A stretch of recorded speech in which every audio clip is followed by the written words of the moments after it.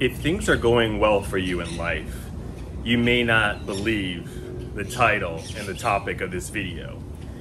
You may not believe that the government could possibly be lying to you, be gaslighting you. If you have an amazing job and your circle of friends also have amazing jobs, and you were able to get a house at the right time, and you're just saving money hand over fist, and you're well on your way to a safe and comfortable retirement, you're not going to believe this message. Also, if you've already retired and you have $1 million in your account, everything's looking good, your stock portfolio is incredible, and you don't have a care in the world. You have your nice house, you have your nice cars, and everything is a perfect utopia for you. You're going to think I'm completely lying and I'm completely making a video full of clickbait. But if you're like the rest of us, you understand exactly what I'm talking about. This idea of the government gaslighting you, lying to you, is way too familiar because it's way too real. This channel is mostly about the difficulties and the challenges of getting a job in the first place. And then when you have one, all the hoops and all the things you have to go through just to maintain and to keep that job. One of the things that the government communicates to us on a monthly basis is the jobs report. And for the past year or so, most months have been pretty positive. They've looked pretty good.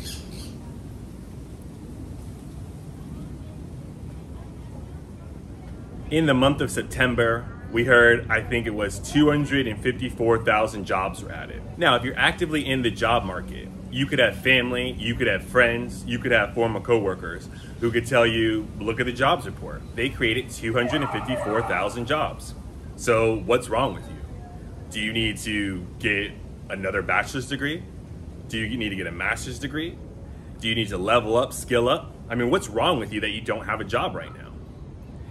And that has been mostly the narrative, that the government is creating tons of jobs, plenty of jobs, and if you don't have a job, I mean, it doesn't make any sense because this economy is booming. This job market is absolutely incredible. And then we get to the month of October. And in October, they tell us that they've only created 12,000 jobs. I mean, that's quite a jump. I mean, that's cause for alarm. Sound the bell, right? But then the government tells you, whoa, we only created 12,000 jobs because of the hurricanes. I mean, this is the first time in the history of the world that there's been hurricanes. And the number of hirings has only gone down also, well, I mean, there were some strikes by Boeing and some other companies that you don't work at. They're not in the same industry, but that's the reason. That's the reason you can't get a tech job. That's the reason you can't get a job in your chosen field, is because companies like Boeing are having strikes. It's because areas like Florida and the South have had hurricanes. These things are the first things that ever happened in the history of the world, or at least the history in the US, and that's why we went from 254,000 jobs created to only 12,000 jobs created. And if you're just listening to me in the background, that is where I use air quotes, because this is not true.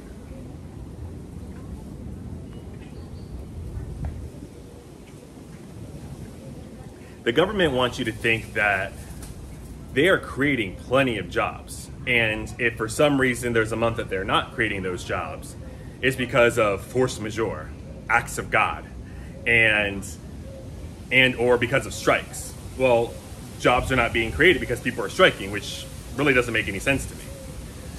You could say more people are going to get fired because of the strikes, or at least use that as a reasoning. You could say that people are going to get fired because of the advancements in AI, or at least use that as a reasoning, but that's preventing you from creating jobs? Don't see how that adds up. So when it's convenient and comfortable for the government, and they have a reason, they have a scapegoat, they could say, AI is the reason that people are not getting hired. They could say that hurricanes and strikes are the reasons that these new jobs are not being created. But before those things happen, and when those things are not comfortable for the government metrics and don't fit the narrative, then it's just a matter of the economy's strong, you're a loser, you suck for not being able to get a job right now. And one can say that it is the government that is lying to them and failing them, or one could describe it as the system. Now, some people will say the system is completely broken. That's why people can't get jobs. That's why people can't get good houses. That's why X, Y, and Z. But to me, the system isn't broken. The system is functioning as designed. I mean, think about it. Since we were kids, or at least teenagers, we were programmed and set up and set on this trajectory to have these corporate jobs. I mean, what was with the structure of our school? You could sit down and you had to do homework, which teaches you that it's normal and it's okay for you to take your work home with you.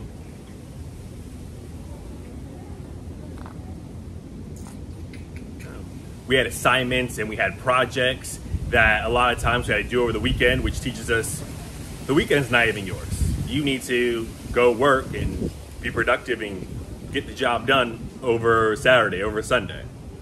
We had team building activities of working with other people on class projects, whether it's building a volcano or other kind of science experiment, or if it's maybe a math project or a group essay or a group presentation.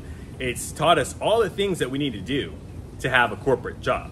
And maybe your experience was different, but my experience didn't give me the tools and the mindset of creating your own company, of being good with your finances, of not making critical financial risk at 17, 18 years old. That's going to change the whole course of your life.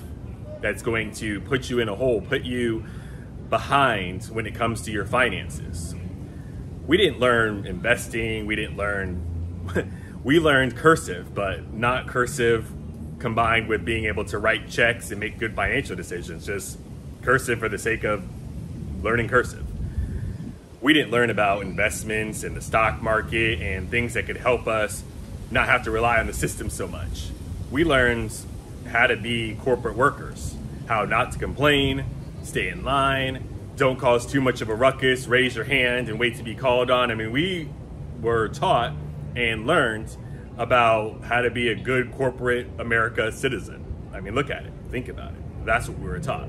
And then when things happen, we hear, oh, it's because of this, it's because of that. I mean, we've been lied to, apparently, our entire lives. And just now, I'm starting to really realize just how bad it's been, just how messed up the system has been.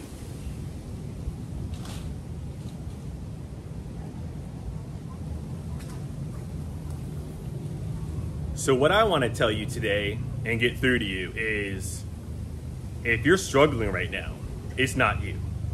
The system has failed you. Our government has failed you.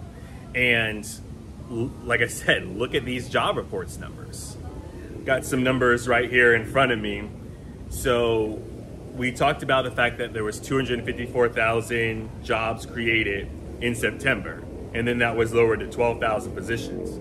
And then previously we talked about how a couple of months ago, they made a year-long job revision, revising the jobs created down to 818,000, or down by 818,000. And that's not normal. That's not okay. If you were an accountant and you were that far off on your numbers, I mean, you'd be fired and potentially sent to jail. I mean, this is serious criminal activity that everyone just passes off as being okay, but it's not. And then just looking at a recent article in the New York Times talking about the previous months appear weaker, and it says August and September were revised lower, taking a total of 112,000 jobs off earlier estimates. Just for those 2 months. The average job growth over the past 3 months is now 104,000, down from 189,000 over the 6 months before that. So even when you get numbers, and they already seem way too high, like I say in every video, show me an interview for me the 254,000 people who were hired. It didn't happen. You can post jobs, but if we're in the job market, we know what ghost jobs are. I mean, just posting a job that you're never going to hire for Even if you go through the motions of interviewing, even if you create a nice job description, all that BS. You're going to get emails that, oh, this position is no longer open. We've decided to go in a different direction with this position. All these kind of things that are not true because they've been lying to you from the start. They never had any intentions of hiring people for these positions. And now, even from those numbers that are already inflated way too high and are not real, they go and revise them even lower, closer to maybe the real jobs that are created, but who knows anymore? I mean, how can you trust data that is so easily changed, so easily manipulated? You just can't. But the government will want you to think that it's you. You're the problem. Look at all these great American jobs that are being created. And you might say, well, come on, man. Businesses have to make money.